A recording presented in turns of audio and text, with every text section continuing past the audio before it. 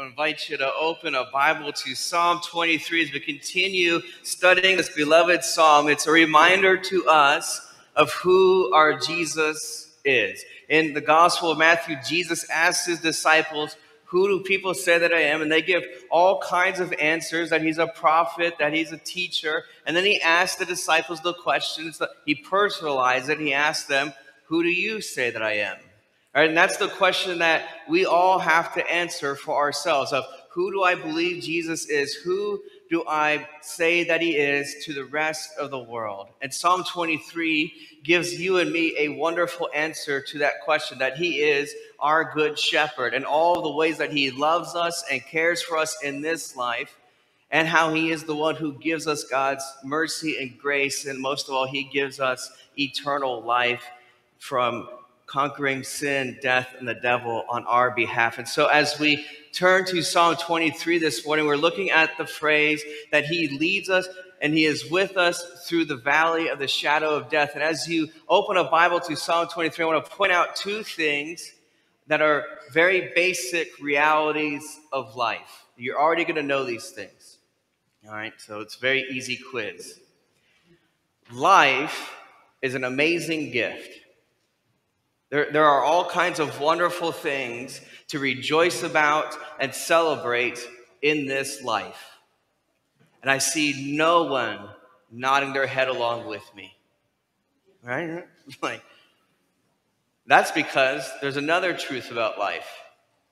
A lot of times in life, there is pain and sorrow and grief. And that one, a lot of times, feels a little more relatable, right? Where I can shout it all I want for the rest of the sermon, that life is this amazing gift from God, that there's all kinds of wonderful things to give thanks to him for, to celebrate and praise him for. Paul, throughout the New Testament, says to always be giving thanks to God. How many of you are always doing that? Right? Because the other truth of life in this sinful world is that there's heartache. There's brokenness, there's sin, there's pain, there's sorrow, there's things where it just doesn't always work out the way it is intended to, or that we hoped it would, or that we wished and prayed for it to happen. Ecclesiastes chapter 3, which is very commonly read at weddings, says it this way in verse 4, there is a time to weep and a time to laugh. Right? That's a reality of life. Sometimes there's times we are getting together to cry, to weep, to mourn together, to comfort one another. And there's other times where we're getting together to laugh and celebrate. Ecclesiastes 3 goes on to say, there's also a time to mourn and a time to dance. Now, we're Lutherans, so the time to dance is like not very often, but it's there, right? And the whole point is that there's these times in life, because of sin and brokenness and things like that our hearts are heavy. There's times to grieve, and there's times to mourn and cry. And there's also times in life where we're meant to celebrate and laugh and rejoice and give thanks to God for all the wonderful things in this world. This past weekend, I went to Milwaukee for the third time this summer. I am so tired of that drive. It was wonderful trips. I love everybody that I saw. I just don't want to do that drive anymore. All right. And it was great. We went for a wedding of a former member, and it was a wonderful, beautiful celebration. And there was indeed some crazy dancing that I have on some of our members on video on my phone to blackmail them anytime I so desire. You just got to let me know when you want to see the footage, okay? And I was dancing too. It was not pretty, but I was out there, all right? And it was this wonderful time to celebrate and rejoice. And as the Bible says, yes, even a bunch of Lutherans get together and dance. And it's wonderful. And then I came back, which I was asked because I've been to Milwaukee so many times this summer. My brother's a pastor at a church. And someone actually asked me, are you staying there? Are you coming back? And I was like, no, I'm coming back. We'll see how you feel about that. But we came back, all right? And this week, in the same week of all the celebrating of the wedding and the rejoicing and the dancing, I had to do hospital visits for members who are scared and have undiagnosed conditions. There's all kinds of fear in life. And the reality is, you and I both know, no matter how old we are or what our life experiences are, that Ecclesiastes is absolutely true. That in life there are these moments where we want to celebrate and laugh and rejoice and dance. And then there's other times where our hearts are aching. And we know there's times where we want to cry and mourn and grieve. Later on in Ecclesiastes chapter 3, verse 11, says this, that God has put eternity into our hearts. And that's a reason why our hearts ache sometimes when we are grieving and mourning, because we know that we and everybody else and all of creation was created by God in goodness and in perfection, meant for eternity, meant for eternal life, that all the sin and the brokenness and all the death and sorrow and grief of life is not meant to be, right? We are all aware of this to our very core because God has put it into our hearts, and that's why sometimes Ecclesiastes says we're going to cry. We're going to grieve, we're going to mourn, because we look at the world and it's very easy to go, this is not the way it should be. Anybody felt that way lately, like in the last week or two? Just looked at something and said, it's not the way it should be in the world, or maybe just in your world. And part of that is because our hearts are aching for the eternal life that God has put in there, that we know, no, we're meant for joy and life with him. And in Psalm 23, there's this wonderful line. It says in verse 4, even though I walk through the valley of the shadow of death, I will fear no evil. It's a wonderful statement. There's this reality of both things happening at the same time. Right? Anybody ever done Ecclesiastes all in the same day or week, where there's rejoicing and thanksgiving, and then later that day there's grief and sorrow? Right? And that's what Psalm 23 verse 4 is saying, is that here's the reality of life. I'm not going to fear any evil. And the answer to why that is because it says, for you are with me, right? Your rod and your staff are covered, saying, the good shepherd is with me. He is guiding me. He is protecting me. But the problem of life is what?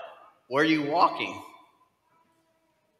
The valley of the shadow of death, right? Like, it's this weird dichotomy of life that, man, I got the good shepherd, right? He's amazing. He's wonderful. He is with me. He is comforting me. He is protecting me. And at the same time, I feel like I'm walking through a valley. Right? And this is what life looks like. And the reality is that this is the struggle that a lot of people have when it comes to trusting in Jesus and trusting in God.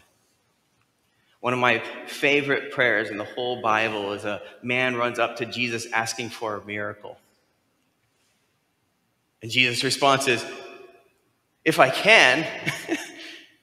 And the guy says, oh, I believe, but help my unbelief, right? Isn't that what life is like? Sometimes you're walking through the valley of the shadow of death. How many of you have heard Psalm 23 a whole lot of times in your life? How many of you have heard verse 4?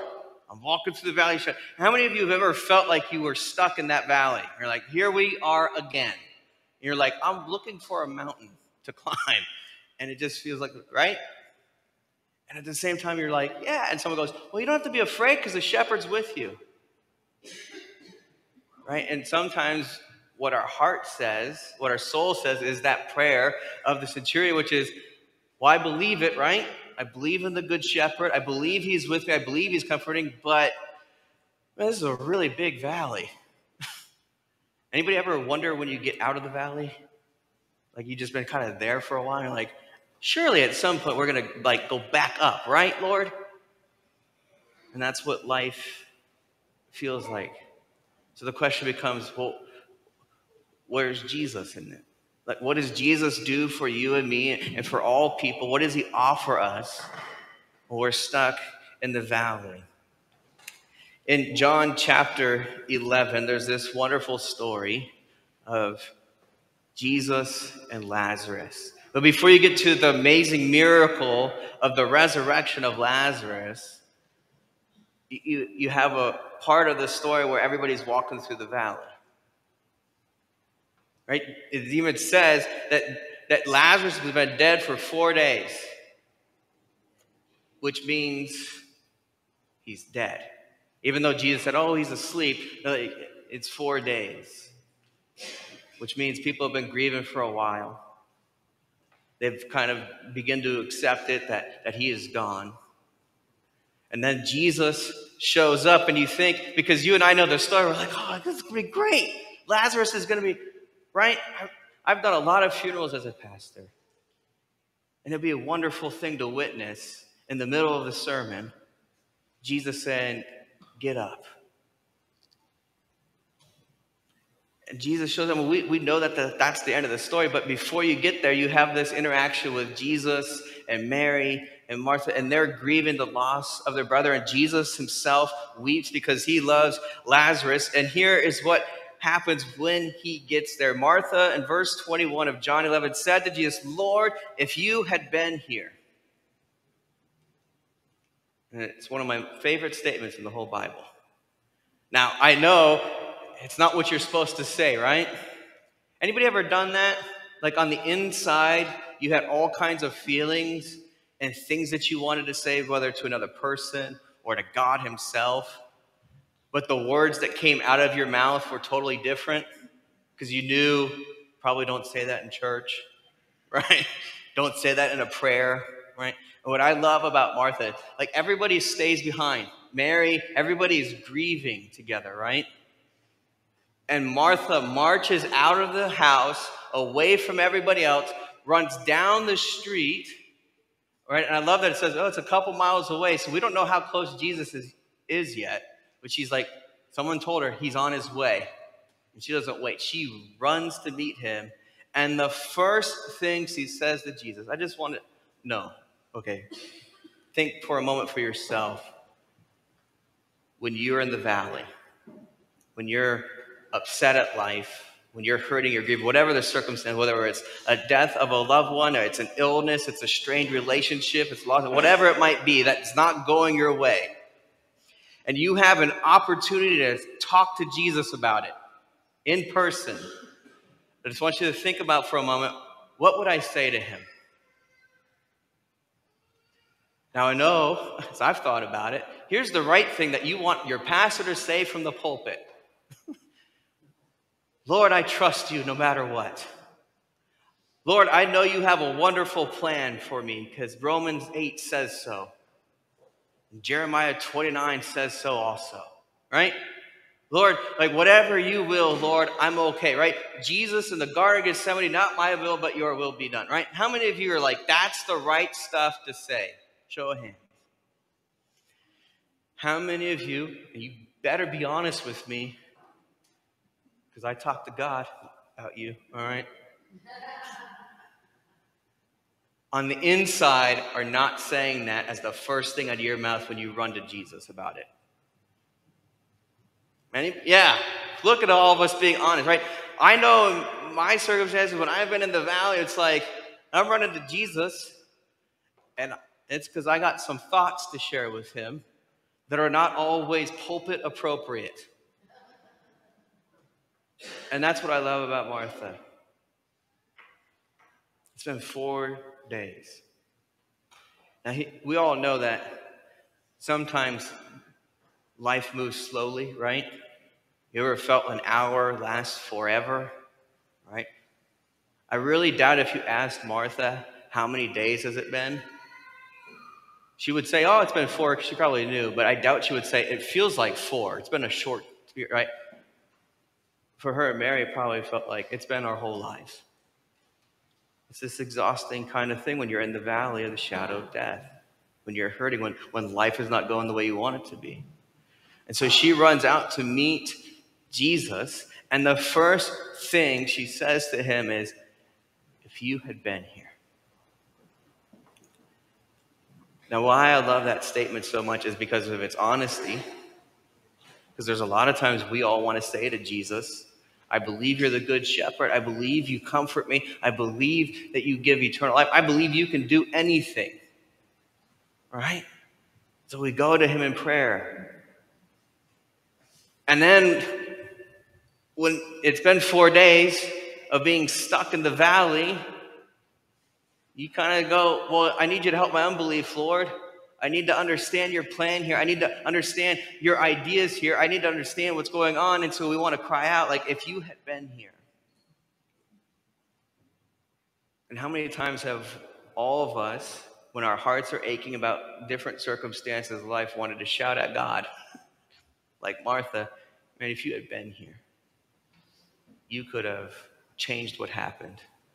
You could have miraculously shifted the circumstances. You could have healed the relationship. You could have brought reconciliation, forgiveness. You could have given me a new job. You could have, and then you got to fill in the blank, right? But there's this other side of this statement. It's not just anger for Martha. It's not just frustration of like, man, we've been in this valley for a little while now, and I know, Lord, if you had been here, it wouldn't have happened. But it's also a statement of faith, right? Because she's saying, if you had been here, what does that mean? It means that what she believes about Jesus is that he is able to save Lazarus, to do the miracle, to heal him, to give him life, to conquer death. So there is this dichotomy of faith in this broken world where we find ourselves in the valley of shadow, which is, Lord, I believe in you and I know you can do it. And then sometimes there's the heartache of life, which is, if you had been here. And this is their interaction. Lord, if you had been here, my brother would not have died. But even now, I know that whatever you ask from God, God will give you, right? You can see Martha's hope is kind of extending of like, okay, well, that one didn't happen. But Lord, I know you're still capable of miracles. I know you're still capable of guiding me and drawing me out of the valley. Then Jesus goes on to say to her, your brother will rise again. And I love that statement because how frustrating is that to hear in the moment of those griefs, right? Oh, they're in heaven. They're in a better place. They're with Jesus. All those things are wonderful and true. And I've never met a person at a funeral who was like, amen. Like, woo. Because we're like, yeah, but, if you've been, like, and that's Martha's frustration. She's like, I know. Right? Now, I know there's not tone written into the text, but how many of you would have tone with your statement there if you were Martha, right? Like, look, I know, Lord, that he's going to rise again. I know it's true, but I'm still in the valley. That's the hurt, right? It's like, I know it's true, but I'm still stuck here. And then Jesus said to her, I am the resurrection and the life. Now, this isn't Jesus just making a fancy statement. This isn't Jesus just saying something that like Martha already knew is true and believed in. It's not something that, wow, it's just there to sound great. It's Jesus bringing the reality of his presence to the valley. Martha's saying, like, yeah, I know that eventually Lazarus is going to rise from the dead, and that's wonderful, Lord. But right now, here in this reality, guess what? It hurts. I'm stuck. I'm in the valley. And what Jesus does when he says, I am the resurrection life, he's bringing that reality to the valley. He's saying to Martha, no, I'm right here. All the comfort, all the hope that you need is right here with you in this moment of grief and sorrow and pain, in this moment of you feeling stuck in the valley. He's not saying, yeah, it's like down the road, and if you just keep trudging along, you'll eventually get there. When Jesus pauses and says to her, I am the resurrection and life. He's saying, no, I'm here right now in the valley with you. It's not a hope that's for down the road. It's not this comfort that's, well, maybe it'll happen. It's Jesus saying, this is who I am. I am the God of hope. I'm the good shepherd in the valley with you. And this is what Psalm 23 tells us. He says, even though I walk through the valley of the shadow of death, right? There's this acknowledgement that, like, here we are, right? You're like Martha, here we are, Lord. I'm trusting in you. I'm holding on. But this is a really deep, dark valley, right? Anybody ever felt really low in life? Like stuff is going on and just piling up, and you're like, it couldn't get possibly deeper and darker and worse than this. And then you regretted saying that because, like, the next week you're like, wow, this valley just keeps going, right?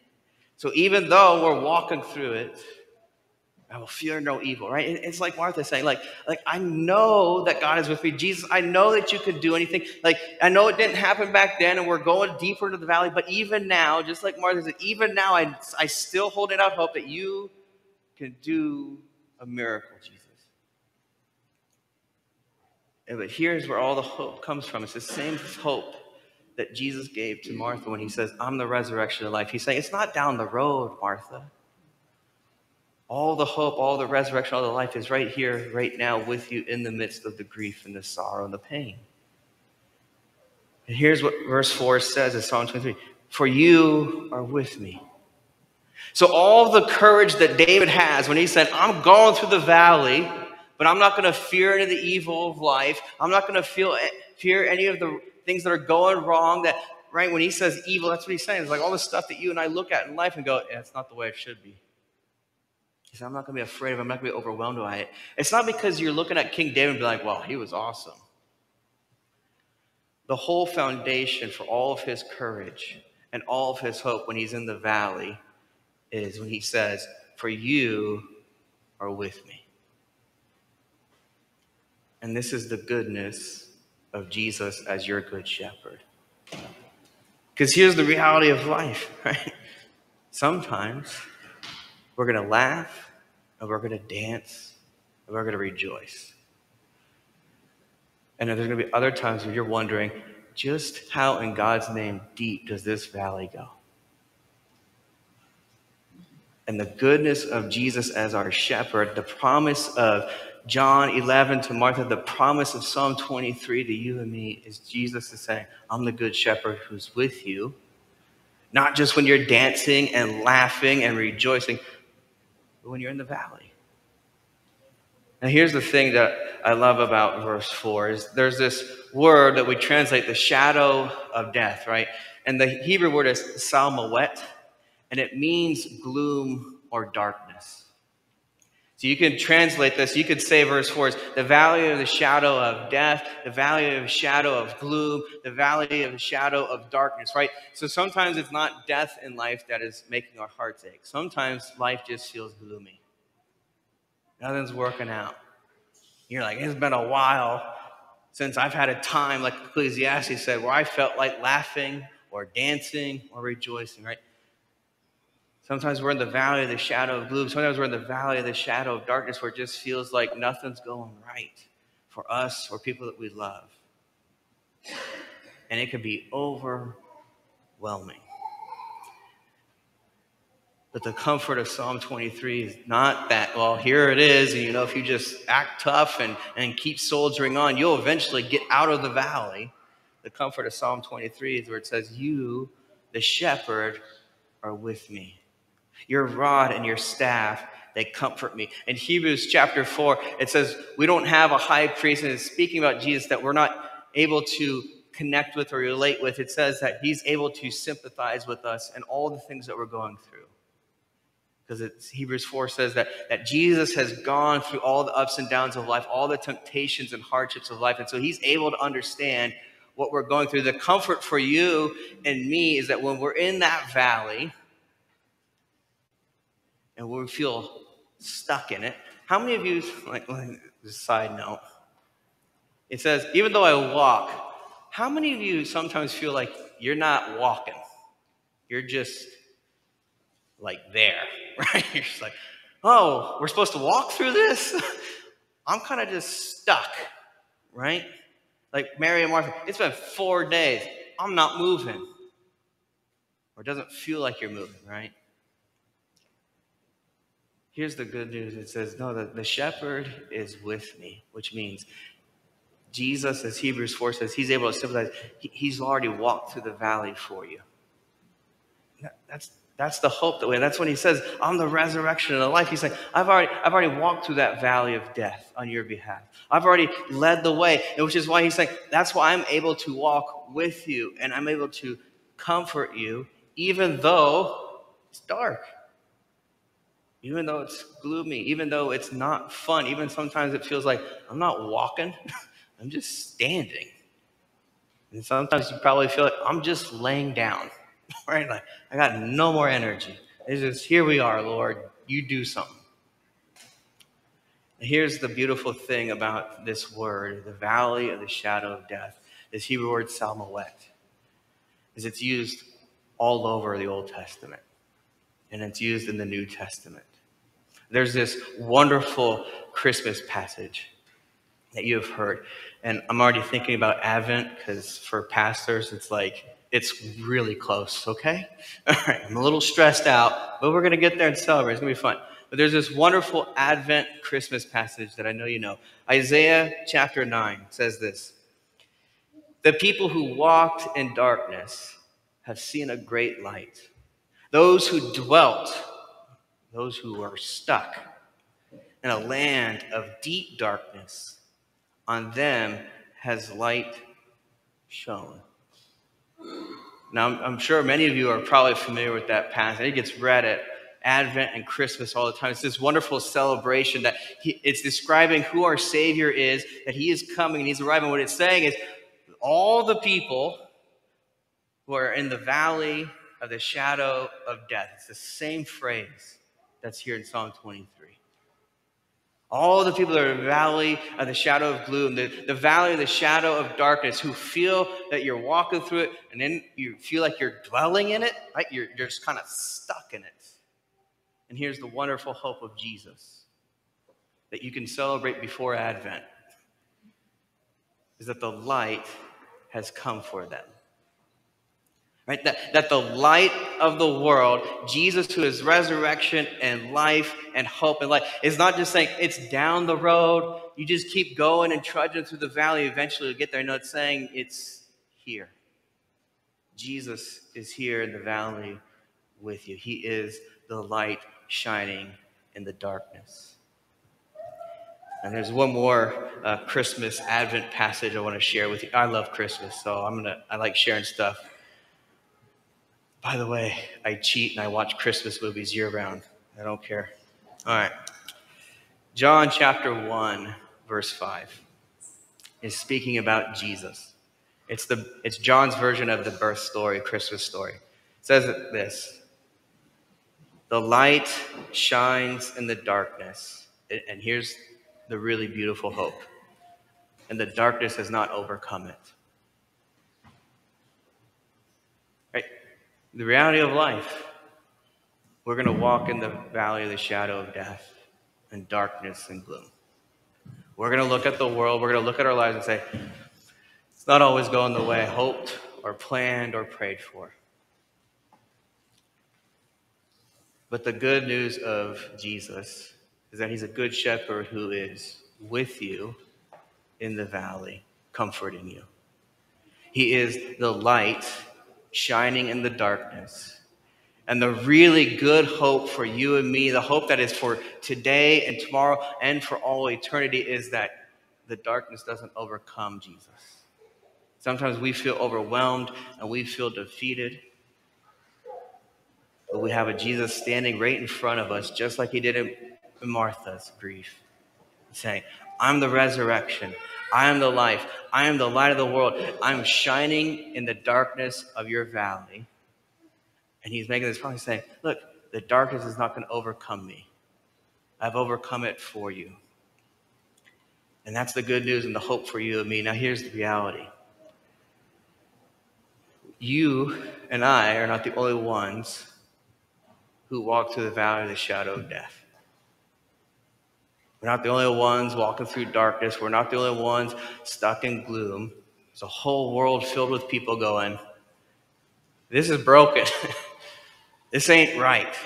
There's a whole world of people walking around in darkness and going, where is the light?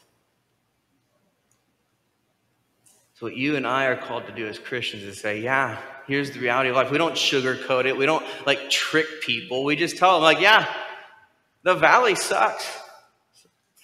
Right? I know you're not supposed to say it from the pulpit, but I've counseled enough people to know that's the word you want to say when you're going through it. Just this is not pleasant. This is not fun. And so what we do is we tell the world the truth of God's word. Ecclesiastes chapter 3, man. Sometimes we're going to laugh and rejoice and dance. And other times you're going to be stuck in the valley. And it's going to be a time to mourn and grieve. This is why Paul says in the New Testament, we weep with those who weep and we rejoice with those who rejoice. And you and I are called to take the same comfort that we have from the Good Shepherd, the same light that is shining in our lives, and to share it with others that are lost in the darkness and say, there is comfort here. There is a shepherd who will wipe away your tears. There is light and life in the valley of the shadow of death and darkness. And his name is Jesus. Let's pray.